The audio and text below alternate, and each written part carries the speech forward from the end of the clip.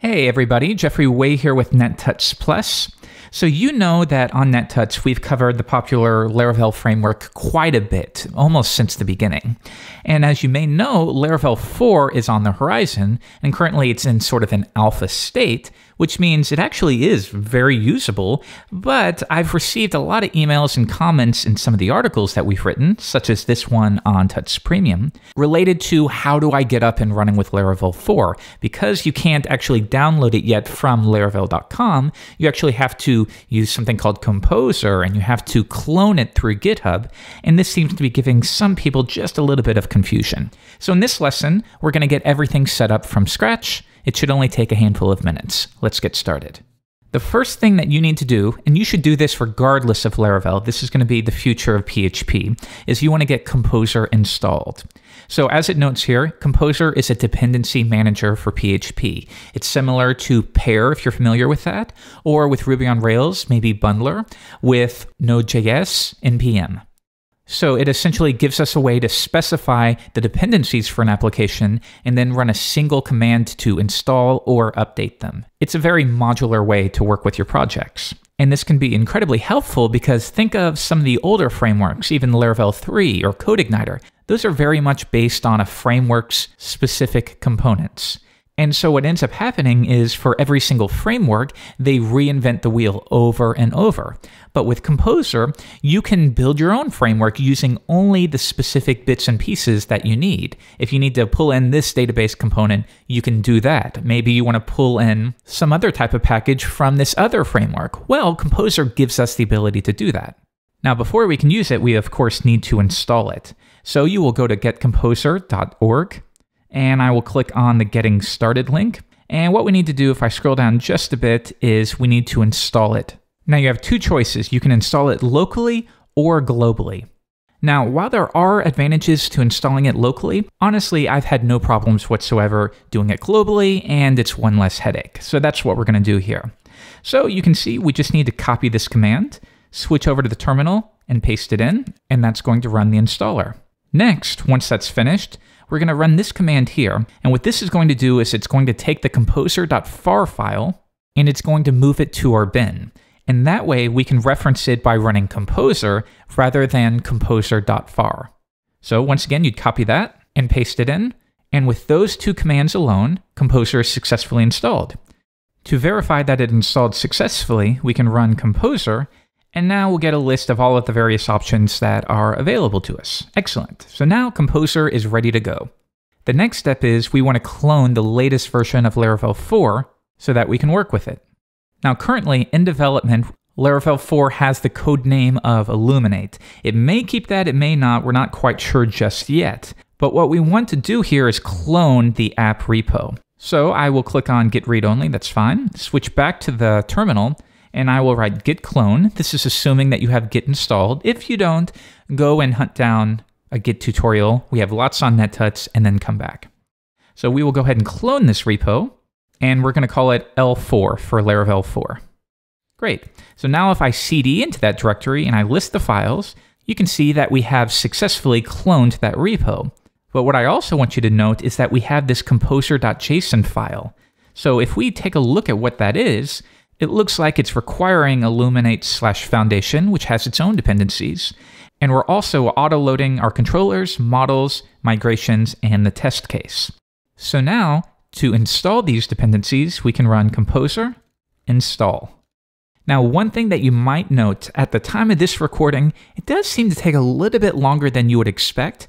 That's something I'm not sure if it's Laravel 4 specific, maybe something related to the beta, but just give it a moment or so and it will install. And like I said, hopefully that will speed up in the future. And now we can see that we are installing all of these various packages that are available through Composer. If you'd like to view a list of all the packages, you can go to packagist.org. Now I want you to note here, notice as it's installing, it's bringing in even Symfony components. And that's the great thing, we're leveraging highly tested components from other frameworks, but we're using it in this Laravel framework, which is really cool, I think. And now, with that, we have a new installation of Laravel 4 ready to go. So why don't we use PHP 5.4, if I do PHP-V, you can see I'm using 5.4.9. And if you're familiar with 5.4, you know that there's a built-in server that we can leverage. So let's go ahead and do that. PHP, we're going to run the server in this directory at localhost 8888. And also, I'm going to set the document root. That's something you might be familiar with, where we want to make sure that the document root is actually set to Laravel's public directory. Well, we can specify that via the T flag. And I'll set it to public. And that's it. Now we can see that PHP is listening on port 8888. And as simple as that, Laravel is up and running, and we got hello world. Excellent. Okay, so to make sure that it works, let's run a quick resource, and then we'll be finished up for the lesson. I will open a new tab and cd to the directory, and open it up within Sublime Text 2. Now, there are some changes, but by and large, the API is going to be mostly the same. Just lots of things have been rewritten to be more testable, and there's still a handful of things that you'll need to do differently in Laravel 4. We'll be covering all of that on NetTouch and Touch Plus Premium early in 2013. So if I open up the app directory and browse to routes.php, this is going to be very familiar to you, other than just one slight change in how we run wildcards. So what we see here is, if I get rid of all of that, we are listening for when somebody requests the default route, and when they do, we're going to load the hello view. If I open up the views folder, you can see it runs hello world. That's exactly what's being loaded. If we'd like to customize this a bit, maybe we want to listen for when somebody requests, I don't know, maybe the name, something like that. Okay, well that's a wildcard. Now we can say return view make. Perhaps we'll load maybe a show view, and let's send through a parameter. The name will be equal to name, and that's going to be accepted. So this means when somebody requests /John, well, then we're going to load the show view, and we're going to send through a variable called name, and that will be equal to the string John. All right, let's try this out. Create the view, show.blade.php. We're going to leverage Laravel's Blade engine. And now, like before, we will say hello, name. And that's it. Let's try it out. So with the default route, we still have hello world, but if we do hello John, now of course we do get hello John. And finally, to finish up, why don't we also create maybe a resource? So this is something that's new to Laravel 4. We can say route resource, and this will be a resource for dogs, and the controller that we want to be responsible for this will be dogs controller. So what this is going to do is create the necessary RESTful routes for dogs. So to show a dog, to delete a dog, to update a dog, to view all dogs, all of those routes will be generated by Laravel for us. Now let's create the controller. So I will switch back to the terminal, and we will run php artisan controller. We're going to make a new one for dogs. We'll call it dogs controller. Great. So that's done. Now if I go back and open up the controllers directory, we can see we have the new dogs controller, and it's filled it up with quite a bit of boilerplate. So we have the index method for showing all dogs, perhaps from the database. Create would be to display a form for creating a new dog. Store would be once you do create the new dog, you're going to post to the collection, at which point the store method will run. To show a specific dog, to edit a specific dog, to update one, and finally to delete a dog. So we're not working with a database here. That's beyond the scope of this install Laravel tutorial. But just to give you a quick idea, we could say return all dogs. And then maybe if I scroll down, here's the next one, return show form for new dog. And then maybe, let's skip that one for now, return displaying single dog with ID of ID. And then finally, we'll say return edit dog with ID of ID. All right, that should be fine for now.